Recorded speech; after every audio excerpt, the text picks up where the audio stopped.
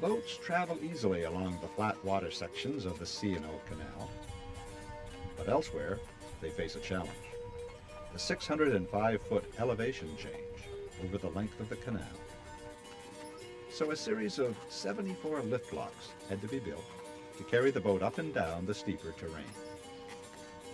A lift lock works like a water elevator, raising or lowering the boat. A series of locks along the canal are placed like stair steps up and down the landscape.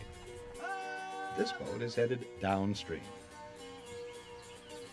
The water level in the lock must be the same as the level the boat has been traveling on. Once the boat is inside the lock, it is tied off to snubbing posts to keep it from ramming and damaging the gates or the boat itself. Then the gates behind it are closed.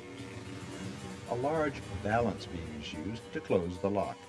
Then a lock key opens the butterfly or wicket valves in the downstream gates, allowing the water to slowly drain out of the lock. As the water drains, the boat is gradually lowered to the next level. By the time the water levels are equalized, the boat is dropped about 8 to 10 feet. Then the large wooden gates on the downstream side can be opened.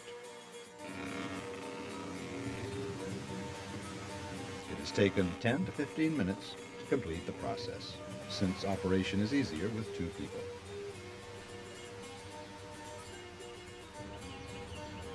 Having stepped down to a new water level, the boat will be hitched again to the mules, and the cargo and crew are on their way.